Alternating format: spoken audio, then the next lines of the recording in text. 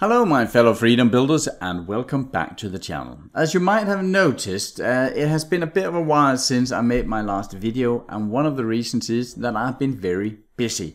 I've been busy setting up our algo portfolio where we have the computers select the stocks for us after some very specific rules. And what I'm going to do in the video today is I'm going to walk you through the latest portfolio. You might also know that I have entered this eToro space here, where it is possible to copy my trades. And right now, the portfolio is filled up with 22 stocks, I think it is. I'm going to go through them one by one today, very quickly, to see if they fulfill my normal trading rules, as you know from TradingView over here. We're going to look at if they are trending and so on, and maybe some of them are breaking my normal rules, but that is because an algorithm is a bit more fixed in the settings, of course.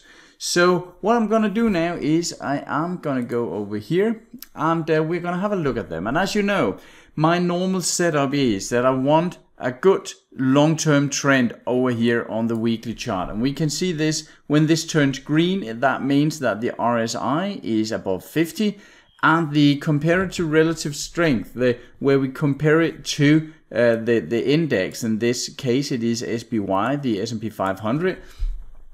We want that to be above its moving averages. So when both of these are correct, this turns green, and that means we are in a green zone. And then normally I'm looking at my daily chart over here to see if we get some good bounces on the 20 SMA. And as you can see here, the first stock is Walgreens. I should say they're not equally weighted. The algorithm is also weighing them differently. So it's not that I have just one that have split my portfolio up in 22 parts and then bought 22 stocks. They have different weighings as well, but that is something the algorithm is detecting and deciding.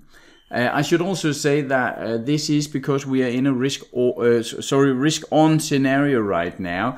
The algorithm is also detecting when it is time to go risk-off. There are several different factors it is considering. There are some macroeconomic factors, but there are also some very interesting rules about how predictable the market is. When chaos is moving into the market, when unpredictability is moving into the market, it tends to go risk off, and that means we're going into ETFs. So Walgreens is the first one. It is in green on a weekly chart, and yes, we could have bought this. So the algorithm picked a very good stock here. As for the trending part, right now the algorithm is not looking at fundamental stuff around the stock. This is purely a price-based thing. Now the next one is Intel.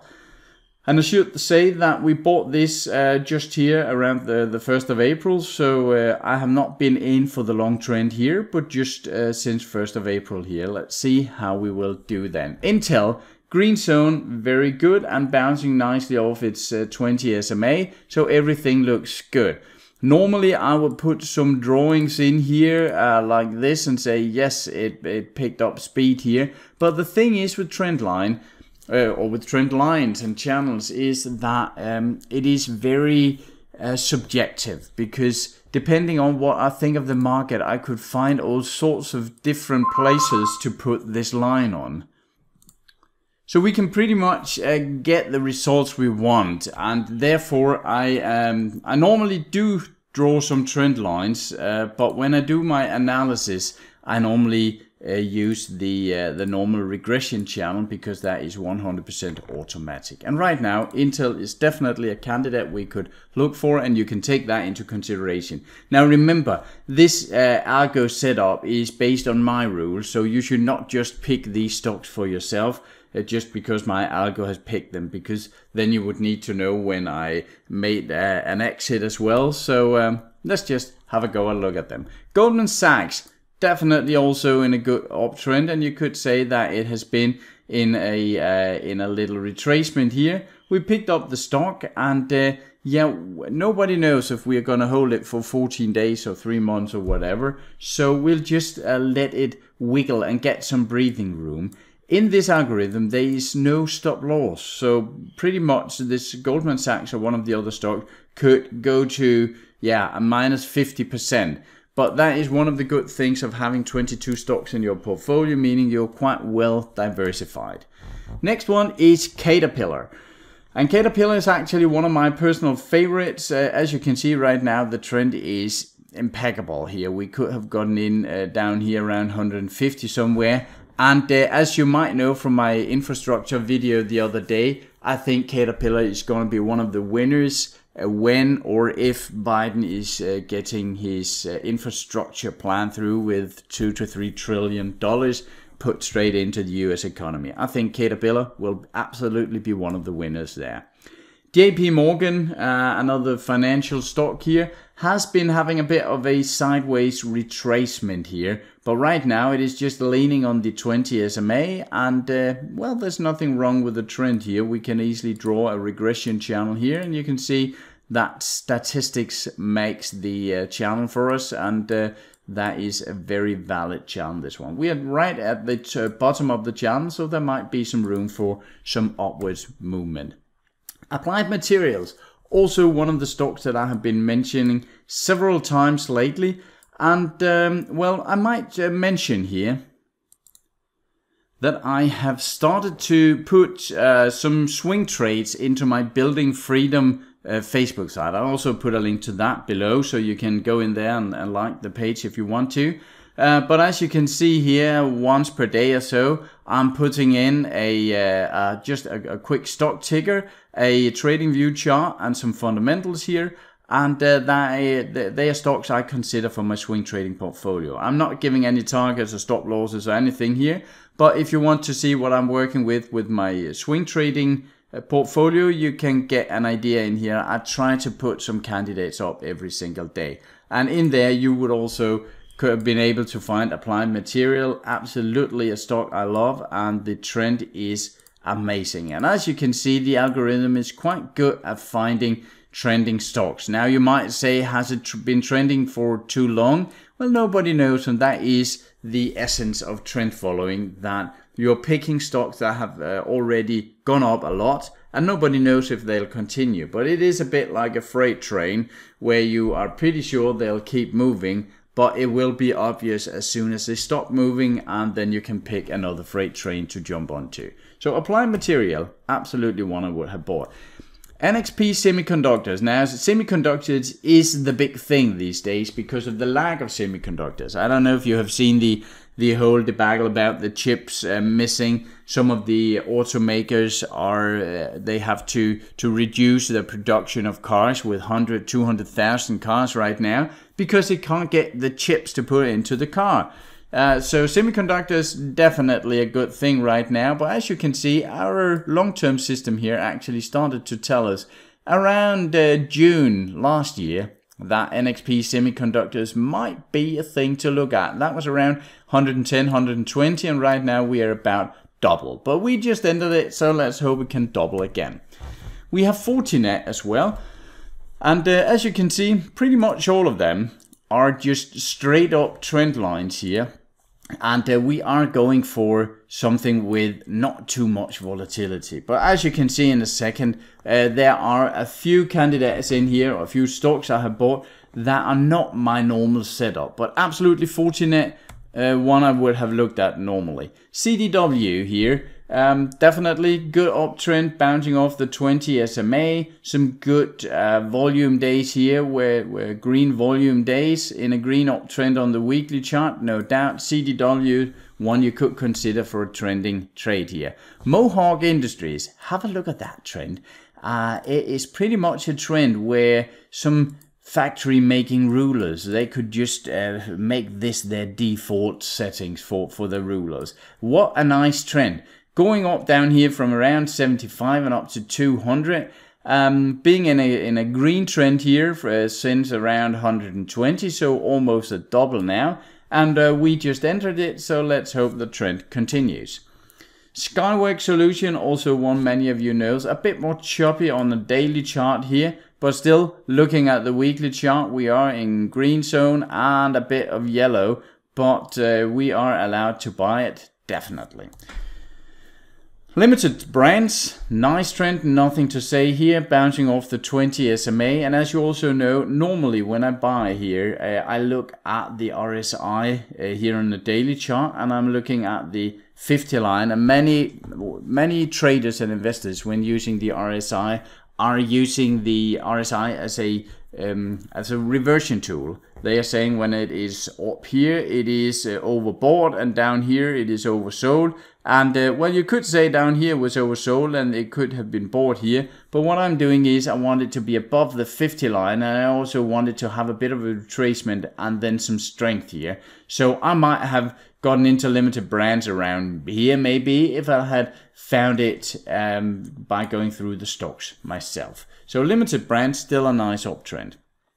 KLA Corporation, a bit more messy also on the daily chart, but the algorithm is programmed not to look too much at all of this sideways chop here and more at the longer term trends. Then we have the DEERE Co here. Also one I mentioned, I think the other day, was it in my infrastructure video, I think it was. Very nice uptrend. I'll have a look at this. I would have liked to enter that down here. I must have missed that, but it went into the green zone down here around 180, and right now more than a double. Very nice, and let's just have the trend continue. Now, here is one of the stocks where we could say that I have I've picked it, or the algo has picked a stock that I would normally not have picked, and it is going to be exciting to see how this one plays out, because this is Baidu. And as you might know, it has been dropping quite a lot lately, but also it went up from down here around 80, and then it went up to 350, 60-ish here. And then it has had a very steep drop. And you might think now, why on earth would the algorithm pick a stock that had a drop at 50 here and is actually not in the green zone? And I cannot give you all the rules at the stocks, but what we are looking at is we are looking at multiple different time frames, and we are looking at a lot of factors on the technical setup. So this actually do make sense for the algorithm, but normally if I were looking through the stocks, I would not normally pick a stock here that went so violently below its 20 SMA. But let's look how it turns out. Next stock is, let's see if we can make a shift, NXP Holdings. Also a bit messy, but above its 20 SMA, and on the long term a very good uptrend here. As you can see, it actually started giving us these green signals, and we could buy down here around 60, and had we just followed the long-term trend, we might actually have held it up to 330 here. So very nice trend, and let's just have it at a 5 double again. That would be nice for my portfolio. Alexion Pharmaceuticals have a nice gap up here and then have been going a bit sideways, but the algos have picked it up. Not one I would normally pick up at the current state. I might have wanted it to go up a bit, then a bit of a retracement and showing some strength, but the algorithm is without emotions, and therefore it has picked this one. ASML Holdings, very nice trend as well, going upwards a bit. I would personally have had a bit of a retracement to the 20 SMA and then a move up, but it is not me to decide here. Diamondback Energy, the FANG, well, it has been breaking, as you can see, a very long and steep downtrend here. Since back in September 18, and it was down by 90% here, and now it has actually started an uptrend. This would be one of the stocks that I could have had a look at here. It is in the green zone, it is trending nicely, and I might not have picked it on my normal scan through the market, but then again, the algorithm has a very good history of making above 20-25% per year, actually since 2008. So let's see if there isn't some truth in this pick as well. Then Discovery is again one of the stocks that have been hit very hardly here, and as far as I recall, Discovery, one of the reasons why it dropped so violently was due to this debacle about the hedge fund that had to they got a margin call, and several banks have been in a lot of distress about this, and they were simply forced to sell out huge amounts of their stocks. And I'm pretty sure Discovery was one of the stocks that was hit by this. So this is basically the result of a huge worldwide margin call on some very large banks and hedge funds here, and I think it could move up from here. But again, this is the algorithm deciding. It is not me personally. Then we have Marathon Oil. They've had a couple of, I don't know if you could say rough days, but of course the oil price is moving a bit down. But again, the uptrend is fair and stable here on a weekly chart. So let's see where it goes. Mosaic, nothing much to say there. I might not have picked it since it is a bit below the 20 SMA. I do like these bounces off the 20 SMA here. So right now we're a bit below, but then again, this is a more long-term algorithm. And that gives us, let's see, wasn't that the entire list? Yes, we are back to the top here at Walgreens. And I hope you find this a bit as an inspirational video where you can get some inspiration for your own portfolio. Maybe some of these stocks were some you hadn't seen yourself, and you might think to yourself that some of them have run too far in their trend.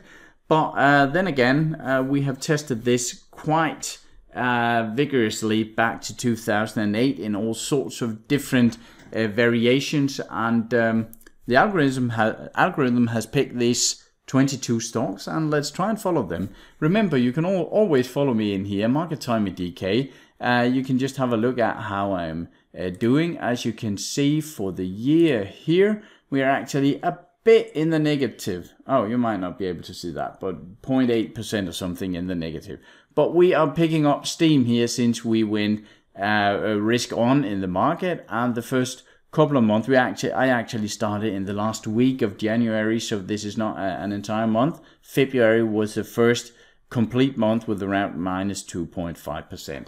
My strategy here is it is having around 75% of all months in the positive when we look back to 2008. And that of course means that we could easily have 3, maybe 4 months per year in the negative. So that is definitely not something that worries me. All right.